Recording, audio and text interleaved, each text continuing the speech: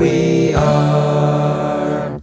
I spent about 6 months last year trying to figure out exactly why sloths poop in a peculiar fashion.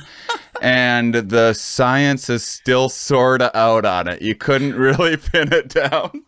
And so I think oftentimes listeners or people that are new to science just expect, like, give me the answer and I want it to be perfect. And I want the magic bullet solution to everything. And so I think some people might be taken back by this a little bit. So can we talk a little bit about that at first? It's too late to stop climate change.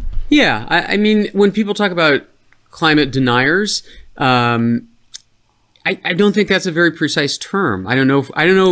Are we saying that there are people who haven't noticed that the climate has changed? That last year's worst wildfires in recorded history out west didn't happen? That last year was not the hottest year on the planet ever recorded? That there weren't more hurricanes last year than any recorded year? That the Death Valley temperature of 131 degrees in July wasn't the hottest temperature ever recorded on the planet? That Siberia didn't hit 101 degrees last summer? So I think the number of people who say no, none of that happened is very small. I don't think that's really what a denier is today. I think a denier is somebody who says, yeah, the weather's changing, but the weather's always changed. There's always been cycles. I mean, there's been ice ages. Yeah. There's been spikes in carbon dioxide every 100,000 years. And that is all true. That is all a fact, that some degree of greenhouse gases in the atmosphere is important for life. If there weren't this shell of greenhouse gases around the atmosphere, the Earth would be a frozen ice ball. And yes, every 100,000 years there's a spike.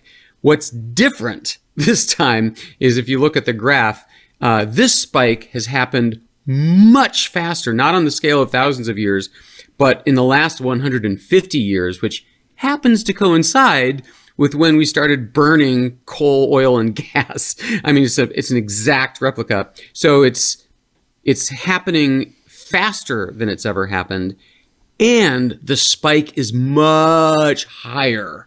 Like there hasn't been this much carbon dioxide in the air for 12 million years. I mean, long before we came along. So it's much faster and much higher. Even so, the Yale Center for Climate Communications does this survey twice a year of American attitudes toward climate change. And the latest report came out 2 days ago, and it says the number of Americans who believe that these are natural cycles we're witnessing is down to 29%. It's been dropping about 5 or 6% a year steadily. I think the average person would say, oh, it's half and half. It's a red state, blue state thing. It's really not. It's only 29% of the population that continues to drop. Slowly acceptance is setting in that we have something to do with this. I mean, that said, I don't mean to, dump on the 29% who think this is all a natural cycle. If I may say so. Not very many of my listeners, I imagine, but yeah.